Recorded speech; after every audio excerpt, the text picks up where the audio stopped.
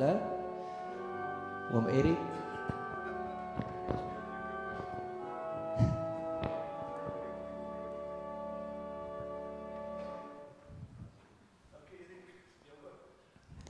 Goedenavond allemaal van julle. Dis Vrydag aand. Ons het 'n week begin van Sondag van wanhoop na hoop.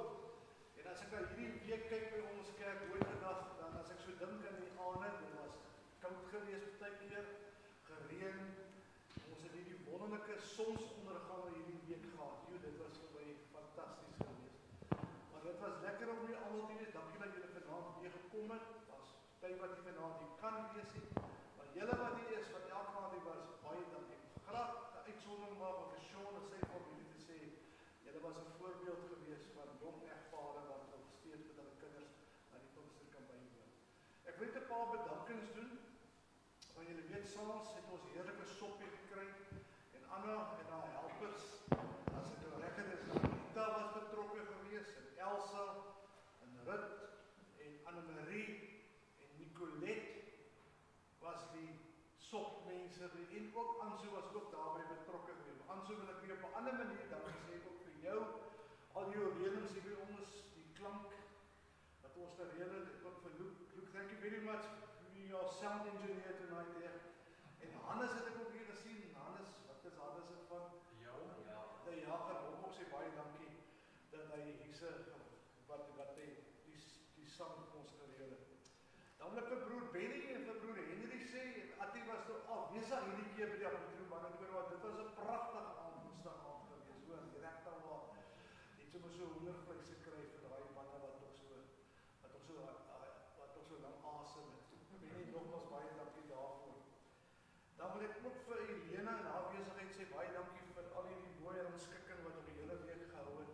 Baie dankie daarvoor. En Attie, jy wat maar gereeld daarvoor gestaan het en hand geskit het. Ek waardeer dit ook, 'n sterkte vir ons nagmaal wat gaan plaasvind. Ek kyk uit na ons nagmaal ook. En broer Martin, is dit Martin hierso? Ja, kom my nou net en praat van die nie van die tyd. Martin, baie dankie vir jou ook elke aand, wat jy toegemaak het, en al het nog gereën op hierse, so dit so oorgekom het, en dankie dat jy vir die ligte gereël het vir ons, om hier te wees. Dan wil ek ook vir Erik sê, Erik, baie dankie vir die lekker musiek, wil ek amper sê, wat jy gemaakt het. Ons kyk uit, hier sal nog 2 week hier by ons optreden. Dit Sondag. Ja, die Pinkster is ons voorbij, maar baie dankie hoor, vir jou, sommer jou gemoedelikheid, dat sommer makkelijk by die kerkraad en die gemeente aangesluit het. Dan moet ek net afsluit, as ek nog allemaal bedank het, wat ek dan net eers by Junie kom. Dominee Robbie, dit was vir my miskien vreemd geweest, al die verskillende predikers wat hier opgetree het, maar dit was eintlik 'n baie goeie reëling geweest. En ek is so dankbaar dat hulle sulke sterk mense, ek dink aan Rietie van die kerk, gister was Annemarie, Barbara Marie, wat is dat van? Loos? Swart. Sy, en dan toe die Anton van Jaarsveld van Staren, hulle was allemaal thuis geweest, hulle het gesê, hulle voel thuis toe die sopklaag geëet het. Maar ook vir jou waar jy gegaan het, en waar jy hier was, Woensdag en vanaand weer, baie dankie, wat ons hierdie koninkryk meer uitgebrei het as wat dit nooit gedag. En baie dankie, en ek is waardeer dat jy vanaand hier by ons is, en sterkte vir jou. Goed, ek dink nog alles, ek het niks uitgehoog. Goed, baie dankie julle hoor. Luke, as hy weer reg. Goeienaand almal. Baie welkom. Ek moet sê die wat nou nog hier is regtig vasbyters. So dit is lekker om nog steeds 'n hele paar mense te sien. Dis daar 'n bietjie warmer ook vanaand. Dit was van die aande nogals koud. En ek het ook vir die kerkraad gesê, ja, dis nou iets anders, maar dit gaan betekenisvol wees om Pinkster ook so te doen. Is 'n bietjie afwisseling, 'n mens hoor net elke persoon wat kom preek is anders, so dit is ook goed. Soms is daai wisseling ook goed. En dis vir ons ook weer goed. Jy moet ook weer 'n bietjie uit jou gemaksone kom en mens pas maar aan. En ek moet sê, dit was lekker om sop ook te eet. Ek hoor julle het ook lekker sop geëet, die mense geniet dit. En soos om Terry gesê het, wil ek ook dankie sê vir almal wat gehelp het om die Pinkster te kon moontlik maak en dat alles goed verloop het. So baie dankie vir julle tyd, ook die blomme. Tannie Helena, wil ek ook, sy kyk dalk of sy gaan later kyk. Wil ook net vir haar baie dankie sê. Baie mense het gesê dit is regtig mooi en spesiaal. So mense is altyd dankbaar vir dit. En om Erik wat ook elke aand gespeel het. Om Tersius het almal bedank, dink ek. Dankie. Ek wil vra dat julle net so na mekaar sal draai. Sien mekaar raak as broers en susters in Christus. Groet vir mekaar. Wil ook baie welkom sê aan Dolf en Ankia. Hulle het al die pad van die Kaap afgekom vir hierdie Pinksteraand om hier te wees. Net vir dit. Nee, hulle was daarom in die omtrek, maar ek wil net vir hulle 'n kruisie gee. Hy het al hier gepreek ook, Dolf, so van julle sal hulle herken. Maar baie welkom. Dit is lekker dat julle ook hier kan wees by ons.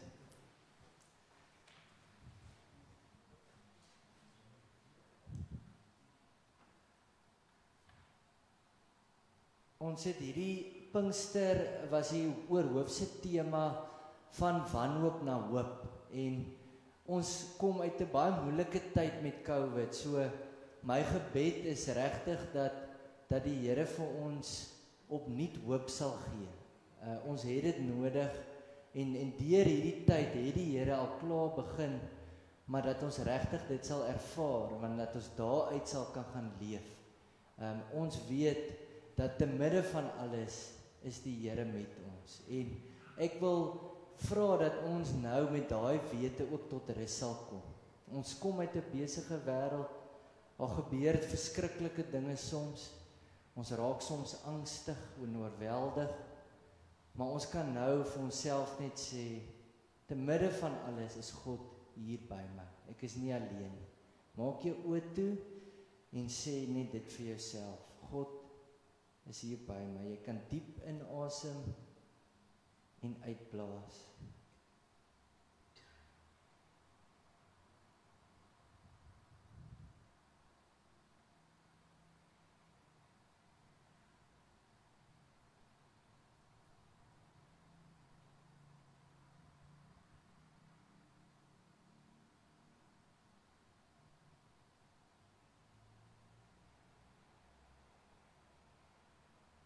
Wees stil en weet, ek is God.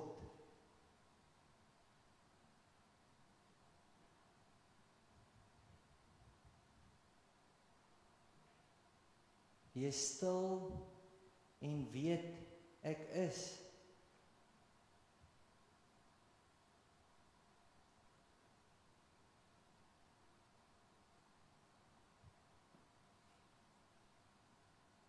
Wees stil en weet.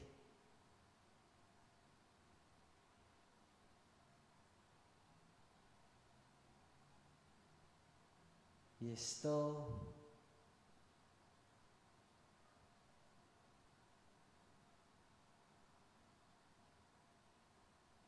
wees. Here ons God, ons is dankbaar dat ons hier saam kan wees vanaand in U teenwoordigheid. Ons is maar gebroke mense en die lewe is soms hard, die lewe slaan ons soms plat. Maar help ons om U teenwoordigheid te ervaar. Kom ontmoet ons, kom gee ons vrede, kom gee ons hoop, sodat ons weet te midde van alles kan uitgaan in hierdie wêreld en U ligdraers kan wees. Help ons om vanaand ook weer opnuut dankbaar te wees. Dankbaar vir alles wat ons steeds het. Alles is net uit genade. Ek bid dit in Jesus naam. Amen. Gees van die lewende God, werk in ons gedurende hierdie Pinkster. Kom Skeppergees. Kom en maak ons een. Breek die mure van skeiding tussen U kinders af. Kom Skeppergees. Maak ons harte brandend om te getuig van u oorwinning en u troos. Kom Skeppergees. Vul ons met krag te midde van beproewings. Kom Skeppergees. Bring u gemeente in beweging. Kom Skeppergees. Broers en susters in Christus, ek groet julle met die woorde van die Here Jesus Christus, waarmee hy die disippels gegroet het na sy opstanding. Vrede vir julle. Amen. Ons gaan nou die lied sing, Heilige Jesus, ons sing dit sittend. Ons gaan vers 1 tot 2 saam sing van hierdie lied.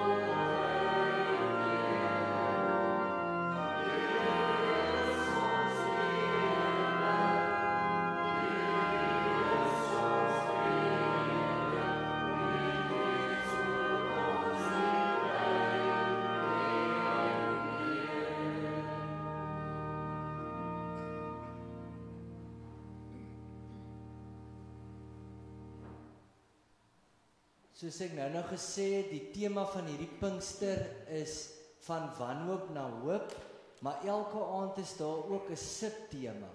En vanaand se tema is van ontevredenheid na tevredenheid. En ek wil begin met 'n storie wat ek gehoor het in hierdie week. Daar word vertel van 'n orkes wat gaan optree het iewers en baie mense het kom kyk na hulle. Maar toe klaar die mense, die klank was te sag en hulle stel die klank toe harder en toe klaar die mense weer en hulle sê nee, dit is nog nie hard genoeg nie. En hulle het dit toe weer harder gestel. En toe was dit so hard dat van die mense wat gevra het, dit moet so harder word, klaar toe oor gehoor verlies. Hulle sukkel om te hoor. So hulle het so gekla op die ou einde toe kla hulle oor die effek van wat hulle wou gehad het.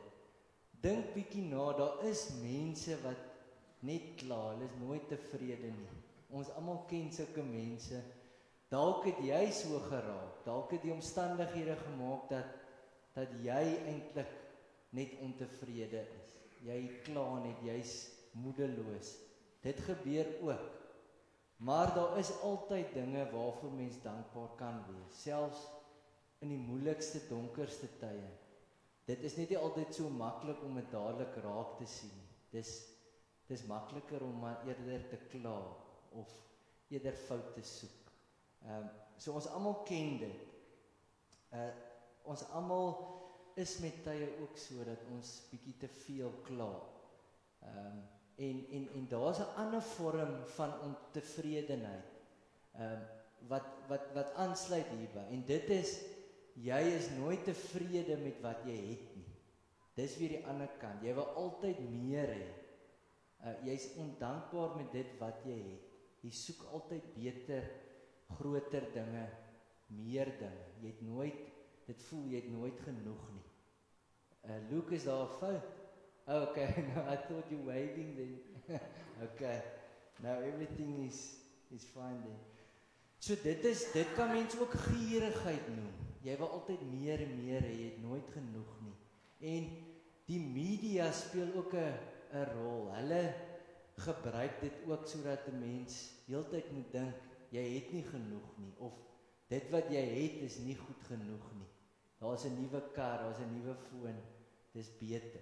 En ook dalk dat jy gelukkig sal wees as jy eers dit het. So mens kan so in daai siklus beland en jy wil kompeteer met ander want jy dink jy moet meer goed hê, dan gaan jy goed genoeg wees.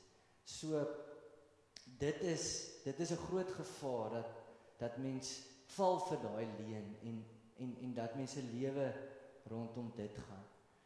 Ek het ook gelees van Stefan Joubert, hy het vertel, hy was in Duitsland vir 'n akademiese konferensie en hy kyk toe in op 'n program daar wat gaan oor die Duitse polisie en hulle wil toe 'n man arresteer wat sy vrou en kinders geforseer het om te gaan bedel, om onwettig te gaan bedel op die straat. Maar dit was nie omdat hulle brandarm was nie. Dit was omdat hy 'n baie duur, luukse Duitse motor gekoop het en hulle moes help om die paaiement af te betaal. So dit het en hy het gedink dit is glad nie verkeerd wat hy doen nie, want hulle kan nou met luksheid ry na al die verskillende plekke waar hulle moet gaan bedel. Maar dit het my net weer laat dink hoe erg dit soms kan raak om goeie besittings te hê of lukshede of dat mense tot so ver soos dit sal gaan. Ek weet ook van mense wat hulle het hulle self so diep in die skuld laat gaan omdat hulle elke keer groter wil gaan met hulle huise, met hulle karre, net sodat mense sal dink hulle is goed genoeg. Dit is hartseer, maar dit gebeur. En dit is 'n groot gevaar dat mens te veel waarde aan besittings het. Ons gaan vanaand uit Lukas 12 lees, vers 13 tot 21. En hierin hoor ons ook van die gevaar van gierigheid, van net oorbeheptheid met besittings. Maar kom ons bid saam voor ons die gedeelte lees. Here, dankie dat ons uit u woord uit kan lees. Here, dankie dat ons weer kan hoor, vanaand kan luister, kan wag tot u met ons praat.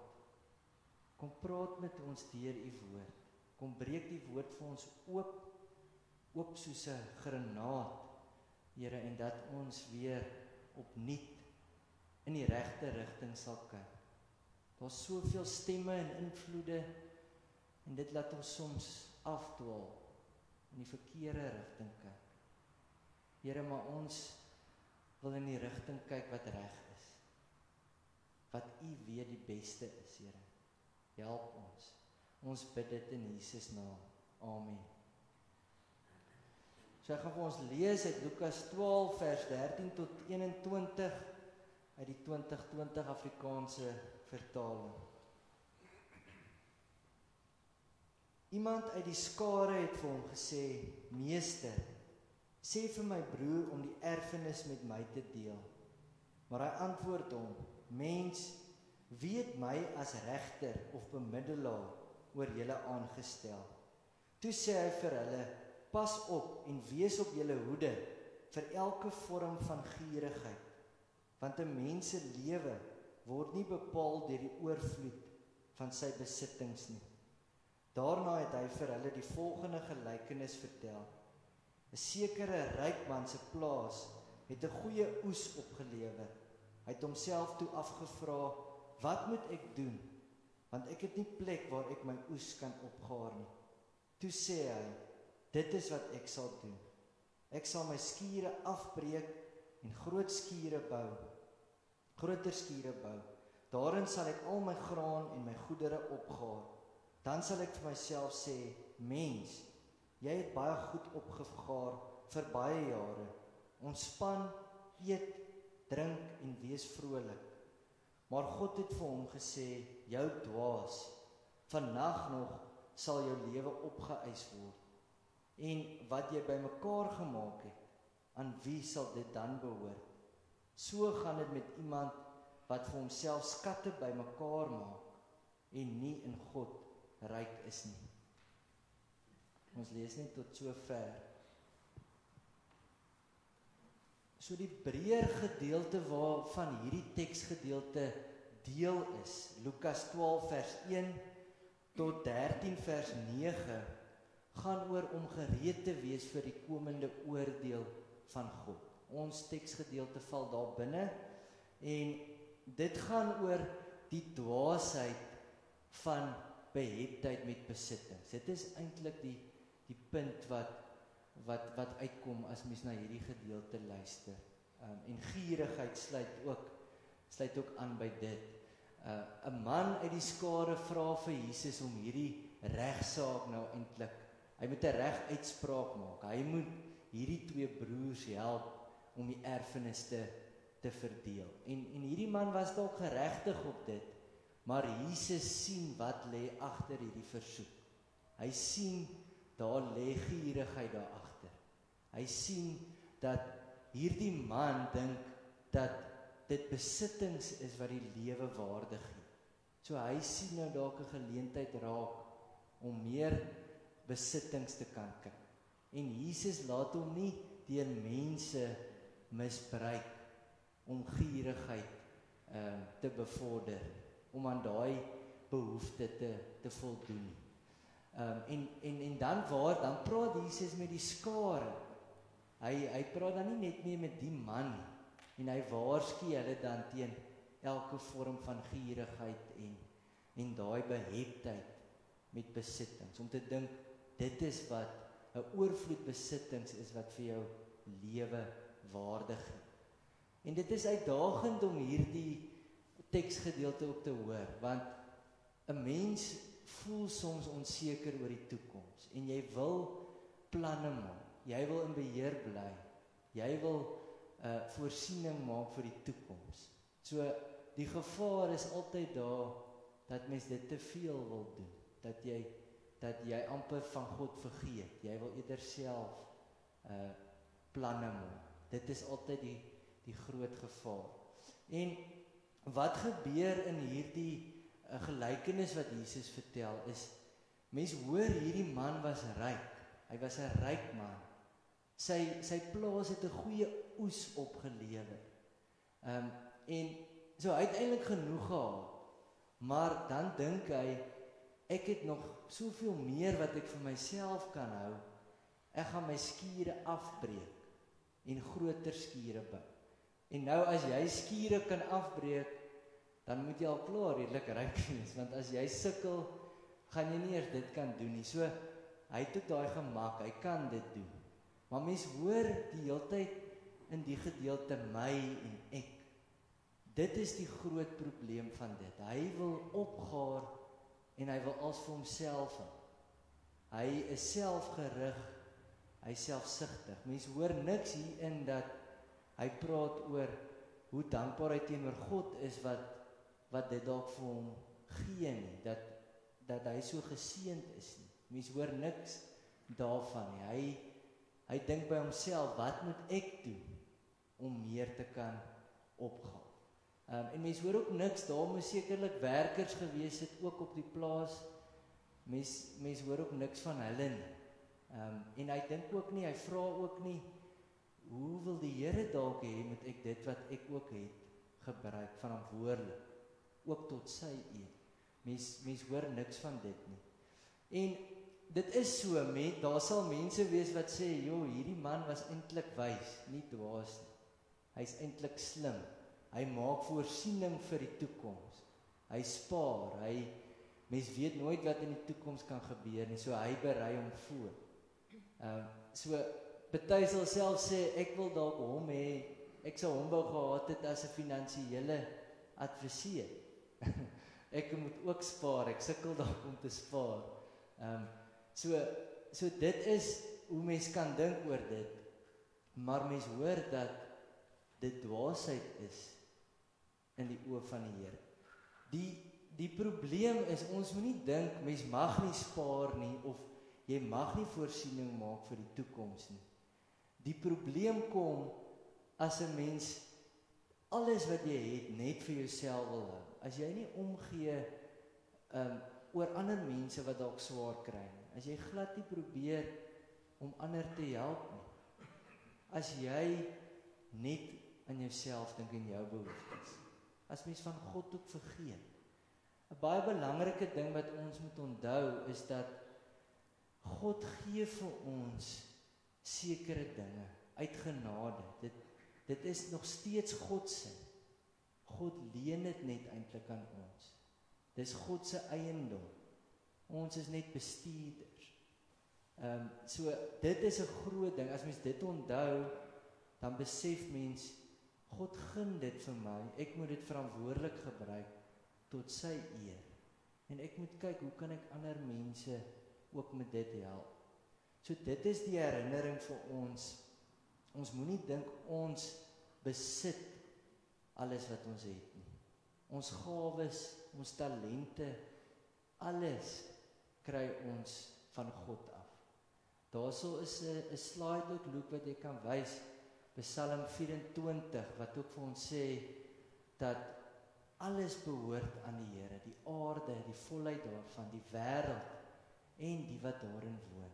So dit moet ons altyd onthou. Dit behoort aan die Here. So die groot gevaar in ons lewens is gierigheid. 'n Mens moet dankbaar wees vir wat jy het. 'n Mens moet vertrou ook op die Here dat die Here sal voorsien dit wat mens nodig het. Nie altyd dit wat mens wil hê noodwendig nie, maar dit wat mens nodig het. Ons moet dankbaar wees en dit is so dat party regtig sukkel om te lewe, om te oorleef. So mens moet kyk, wat het wat ek dalk kan deel? Wat het ek 'n oorvloed van? Wat 'n verskil kan maak in 'n ander persoon se lewe? Dit is hoe die Here ons ook wil gebruik. So kan ons as 'n geloofsgemeenskap ook mekaar help. Ons weet soms wie is die mense wat swaar kry. Ons het ook 'n noodspens. Dit help om mense wat regtig swaar kry ook te help. So ons moet onthou, ons moet vir onsself afvra, hoe kan ek 'n balans vind? Mens kan ambisie hê, dit is goed, maar dit kan maklik oorgaan na gierigheid toe. En 'n groot teken dink ek daarvan wanneer dit gierigheid begin raak, is wanneer dit jou lewe oorneem. Wanneer jou lewe net begin gaan oor jou werk, jou geld, jou besittings. As jou hele lewe daarom draai. En as jou gesondheid dalk begin lei daaronder, dan weet jy, dit is dalk gierigheid wat agter dit sit. Of as jy nooit meer by jou familie uitkom, dit is die gevaartekens waarvoor mens ook moet uitkyk. En dan moet mens ook die Here vra om mens te help. Augustinus het 'n aanhaling wat vir my ook aangrypend was, en dit sê, ontvang wat God jou gee met vreugde. Gebruik daarvan wat jy nodig het. Die res het jou naaste nodig. Nou die groot ding is om regtig te gaan vra, wat het ek regtig nodig in hierdie lewe? Baie mense sê, ek het in die tyd van COVID weer ontdek, wat het ek regtig nodig? Wat is werklik belangrik?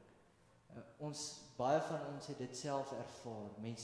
Mens besef weer hoe kosbaar sekere goed is wat mens van selfsprekend geneem het. En dit is nie noodwendig besittings nie. Dit is die mense het eintlik ook vir dit opgegaan. Dis nie besittings, 'n oorvloed besittings wat waarde gee in die lewe nie. Want soos ons ook in hierdie gedeelte hoor, 'n mens kan nie jou besittings en jou geld saamvat nie. Jy kan enige oomblik kan jy sterf en dan kan jy niks saamvat nie. So ons moet eerder ryk wees in God, in ons verhouding met God. Ons moet onsself instel om lief te wees vir God met alles en ons naaste soos onsself. Dit is wat die Here wil hê. Ons besittings en geld, aardse dinge moenie belangriker raak as God nie. Hierdie dinge kan 'n afgod raak. En as dit gebeur in mense lewe, kan mens bekeer, mens kan dit erken en sê, Here, ek was verkeerd, help my. Ons kan eerlik wees en vir die Here vra om ons weer op die regte pad te help. Ek wil afsluit met die aanhaling uit Matteus 6 vers 19 tot 21, waar Jesus sê, moenie vir julle skatte op aarde bymekaar maak nie. Daar waar mot en roes verniel en waar diewe inbreek en steel. Maar maak vir julle skatte in die hemel bymekaar. Daar waar mot en roes nie verniel nie en waar diewe nie inbreek en steel nie. Want waar jou skat is, daar sal jou hart ook wees. Ons moet ons instel om met alles te leef tot eer van God. Ons gawes, ons talente, dit wat die Here vir ons gee. So kom ons fokus weer daarop en kom ons kyk, dalk is daar gewoontes wat ons moet afleer, wat nie goed is nie. Dalk weet jy gaan koop onnodig te veel, net omdat jy kan dalk, of net omdat dit 'n gewoonte is. Ander het dalk eerder daai geld nodig om te oorleef. So kom ons gaan doen 'n bietjie ondersoek en ons stel ons weer in op wat vir die Here belangrik is. Ek gaan nou geleentheid gee vir 2 mense om te bid. Jy kan ook sag bid as jy wil, maar as 2 mense hard wil bid, kan hulle gaan net 'n tydjie gee van stilte en dan gaan ek afsluit. Kom ons bid saam.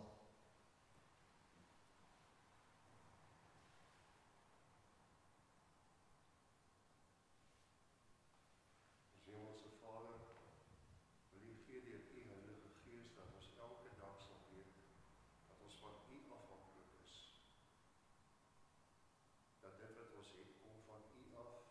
U het ons eie krag nie, U het ons die krag gegee om te kan werk, om met wysheid ons finansies te bestuur.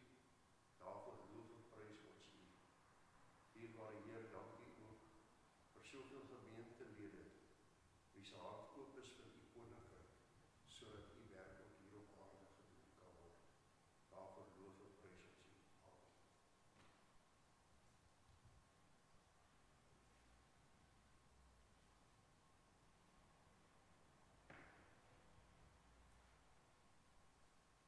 O Here Jesus, baie dankie Here dat ons vanaand hierdie week kan afsluit, Here, waar ons Pinksterfees in ons eie kerk ook gehou het. Dankie Here Jesus vir die opkoms. Dankie vir die genade wat U vir ons elke dag geskenk het. Dankie Here dat ons die boodskap kan hoor, Here, van wanhoop na hoop. Here, waar ons in 'n tye leef wat ons miskien meer wil wanhoop as hoop, Here Jesus. Dankie dat ons uit die Bybel dit kan sien, dat daar wel wanhoop is, Here, maar die hoop was daar na gewees. Dankie vir hulle wat vir ons die boodskappe gebring het. Dankie vir hulle wat bereid was om te kom, Here Jesus. Here Jesus, waar ons hierdie naweek die nagmaal gaan vier, dat ons sal kom, Here, en ons sal dankbaar wees, dat ons sal bly sal wees, Here, vir dit wat ons het, wat ons kan waardeer. Ek vra U om te dien die mevrou Jesus ons wil. Amen. Ons Hemelse Vader, ons dank U dat U 'n goeie Vader is. U is lief vir ons, by U is daar genade. En ons voel nie altyd eers ons verdien enige iets daarvan. Ons is so swak en ongehoorsaam, maar dikwels, Here. Maar U skryf ons nie af nie. U het U Seun gestuur om vir ons te oortuig en te wys dat U werklik lief is vir ons. Jesus, U het U lewe afgelê vir ons. Maar ons weet ook, U het oorwin, U leef, die dood is oorwin. En daarom weet ons is op pad na U goeie toekoms, te midde van alles wat aangaan. Ons het daardie lewende, ware hoop. Here, help ons om, terwyl ons hier leef, nog steeds U raak te sien. Here, om dankbaar te wees vir die goeie ding, vir mense wat omgee, as ander mens seer gemaak, mense wat liefde toon, as ander liefdeloos was. Dankie dat ons so ook iets van U liefde kan sien en ervaar. Ons kan so weet, ons is nie alleen nie. Dankie daarvoor, dankie dat U ook mense, dat U ons gebruik in U koninkryk. En U rus ons ook toe, ons vier dit ook tydens hierdie Pinkster, dat U ons nie agtergelaat het, magteloos in hierdie wêreld nie. U stuur ons, en ons het 'n groot opdrag, maar U gee vir ons die toerusting, U gee vir ons die gees en die krag.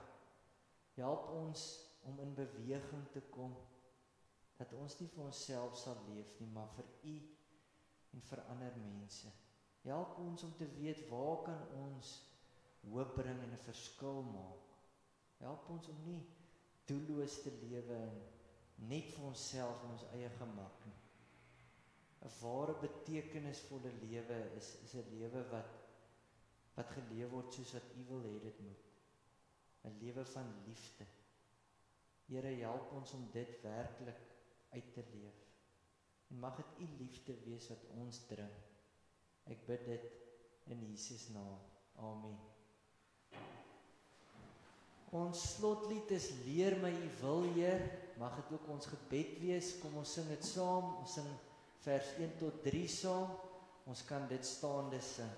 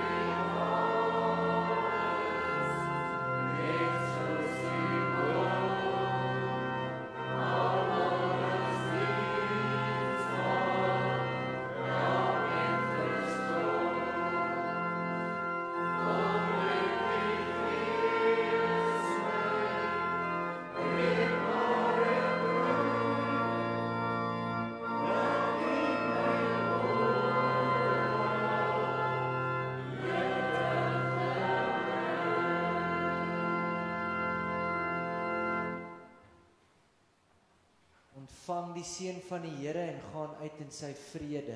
Julle is die liggaam van Christus.